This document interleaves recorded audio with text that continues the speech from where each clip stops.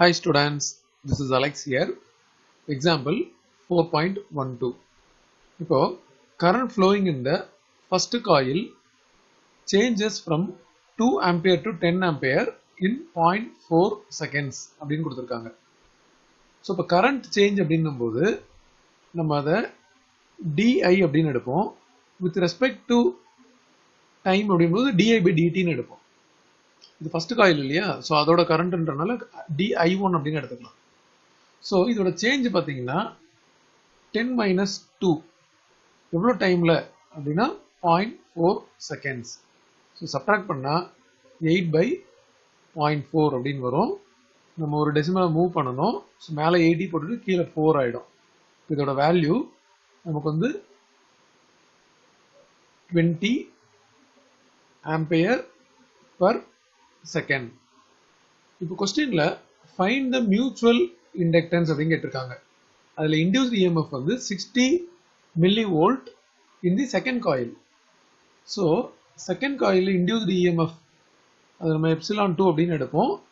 இது வந்து minus m into di1 by dt அப்படின்னு வரும். இப்போ இந்த இடத்துல induced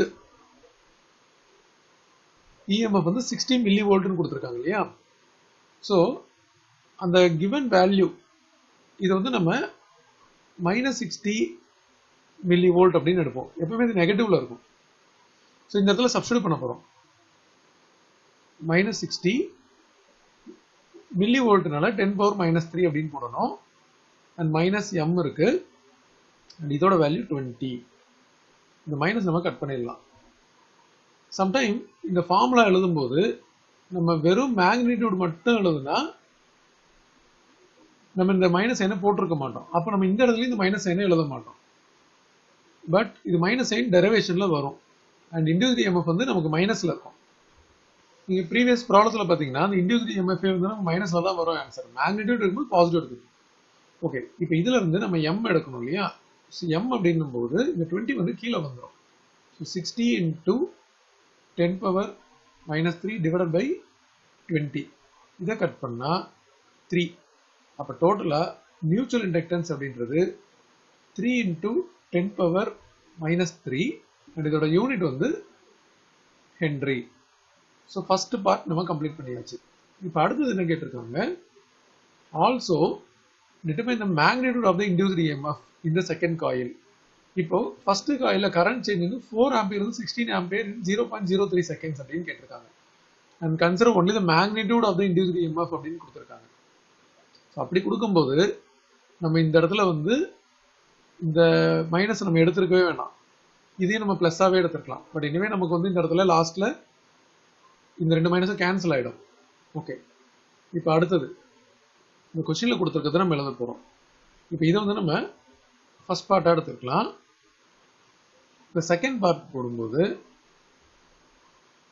current change di2 by dt பார்த்தீங்கன்னா 4 ஆம்பியர்ல இருந்து 16 ஆம்பியரா மாறி இருக்கு in 0.03 seconds. So 16 minus 4 divided by 0.03 அப்படின்னு எடுக்கணும். இது 12 by 0.03. நம்ம ரெண்டு டெசிமல் மூவ் பண்ணும்போது இன்டூ 100 போடணும். அப்போ இது டோட்டலா 400 ஆயிடும். ஸோ கரண்ட் சேஞ்ச் வந்து 400 ஆம்பியர் பர் செகண்ட். இதே மாதிரி இண்டியூஸ்ட் EMF ஃபார்முலா எழுதுறோம். So -m into di1 by dt. இப்போ m ஓட வேல்யூ ஃபர்ஸ்ட் சப்டிவிஷனை நம்ம கண்டுபிடிச்சு வச்சிருக்கோம். அதை சப்ஸ்டிட்யூட் பண்ணியாச்சு. So 3 into 10 power -3. இதோட இந்த இடத்துல பார்த்தீங்கன்னா 400 ஆம்பியர் பர் செகண்ட் இல்லையா, அதை சப்ஸ்டிட்யூட் பண்ணணும் 400. இப்போ இந்த 4 3s are 12 ஆயிடும். அது போக இது வந்து 10 power -3. இங்க வேற ரெண்டு 0 இருக்கு, அதையும் நம்ம இந்த 12 எடுத்துக்கலாம். அப்படி எடுக்கும்போது நம்ம ரெண்டு 0 போட்டுக்கணும். இப்போ 10 power -3ன்றது டெசிமலுக்கு வந்து 1 2 3 இந்த இடத்துல மூவ் ஆகும். ஸோ டோட்டலா 1.2. ஸோ இதோட மைனஸ் சைன் இந்த இடத்துல as it is வரும். பட் எப்சிலான் 2 எழுதும்போது 1.2 ஹென்ரி வோல்ட் அப்படின்னு வரும். ஸோ இந்த இடத்துல ஆக்சுவலாக மைனஸ் வரும். ஸோ கன்சிடரிங் ஒன்லி மேக்னிடியூட் அப்படி எடுக்கும்போது அப்போ இன்டியூஸ்டு இஎம்எஃப் வந்து 1.2 வோல்ட்.